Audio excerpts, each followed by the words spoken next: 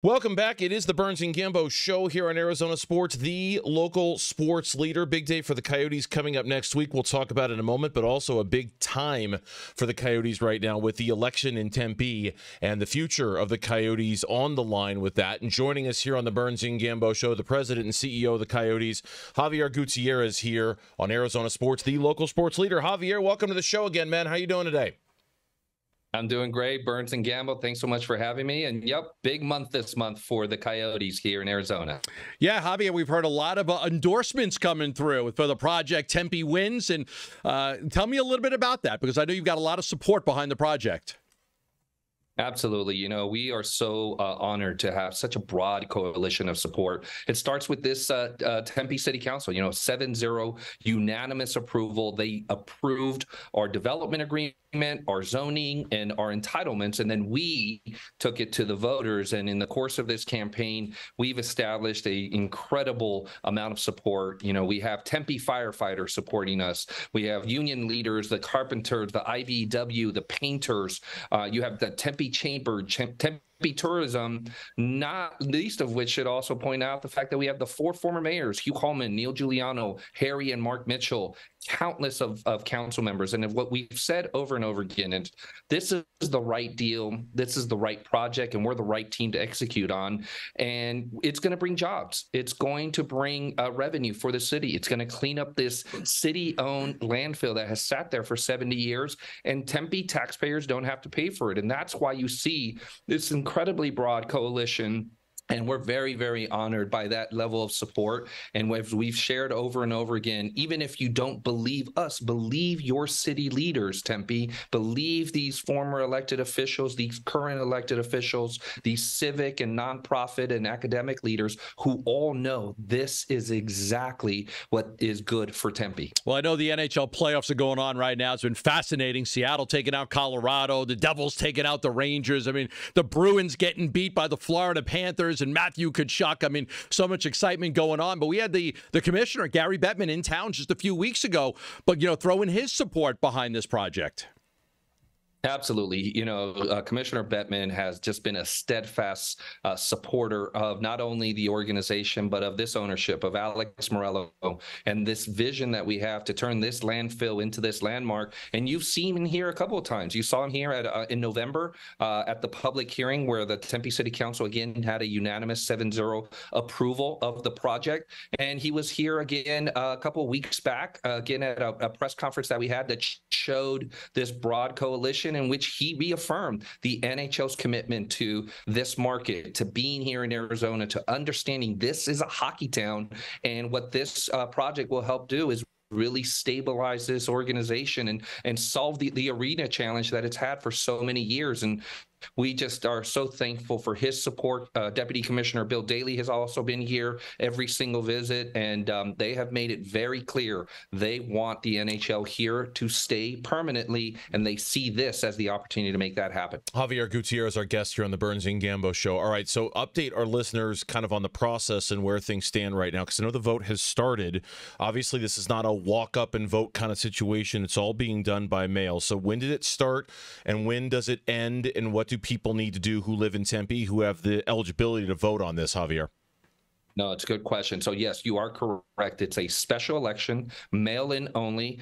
Tempe voters have ballots already, so we're asking them to vote yes on propositions 301, 302, 303, and mail in their ballots. Their ballots, we are encouraging people to mail in by May 9th because they have to be received in order to be counted by May 16th. You already have approximately 16,000 folks who have voted, and we want every voice counted. We want every ballot counted, and so we're really encouraging people, again, to get out, to fill up your ballot, to mail it in, and to obviously vote yes on propositions 301, 302, and 303. We asked Commissioner Bettman about this, and I would imagine you'd be in a better position to answer it. Are you getting any real-time updates on how things are going so far with the election, Javier?